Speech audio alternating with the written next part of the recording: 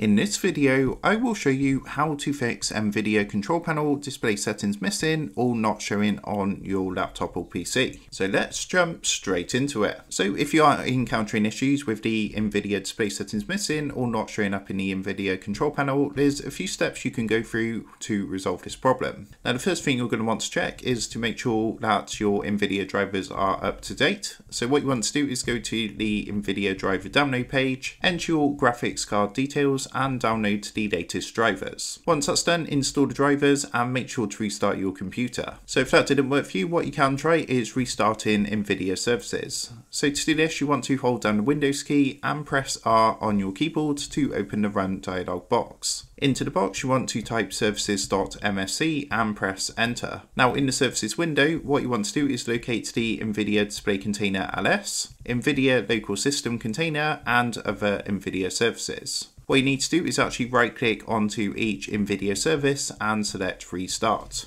What you can also try is reinstalling the Nvidia control panel. To do this, press the Windows key and I to open up your settings. Then you want to go to apps and then apps and features, find the Nvidia control panel, click onto it and select uninstall. After uninstalling, just go ahead and download the Nvidia control panel from the Microsoft Store or reinstall it using the Nvidia driver installer. What you can also try is manually opening the Nvidia control panel. So to do this, you want to hold down the Windows key and press S to open the search bar. What you now need to do is type Nvidia control panel and press enter. If the Nvidia control panel opens, you can go ahead and try changing the settings from there. Now you also want to check your display connection. So you want to ensure your display is connected to the Nvidia GPU, not the integrated GPU or the motherboard for your PC or laptop. So make sure to check the physical connection of the monitor to the GPU.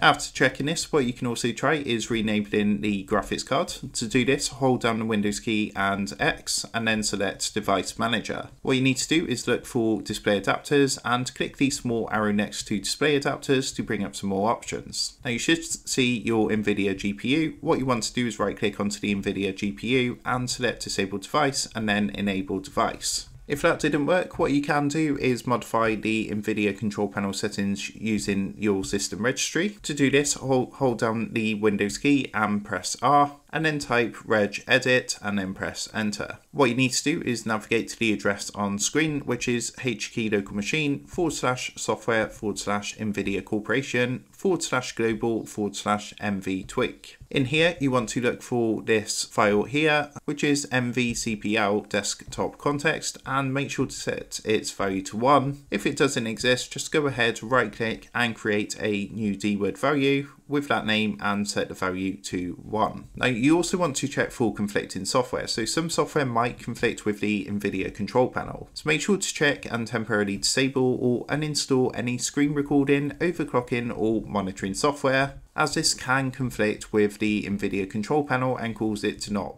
work properly. The final fix is to make sure your Windows is up to date. So to do this, you want to go to settings, then update and security, and then Windows update and check for any available updates. Now by following these steps, you should now be able to resolve the issue of missing or not showing Nvidia display settings in the Nvidia control panel. Ensuring that your drivers are up to date, restarting Nvidia services, and also checking the display connection are key steps. Of course, if the problem does persist after trying these steps, consider modifying the registry settings or alternatively seeking assistance from Nvidia support. With that being said, I hope this tutorial did help you out today, and if this did help you out, I would really appreciate it if you was to consider dropping down below the video, leaving a like, and also subscribing to the channel. With that being said, I just want to take a minute to thank you guys for watching this quick tutorial, and I will see you in the next video.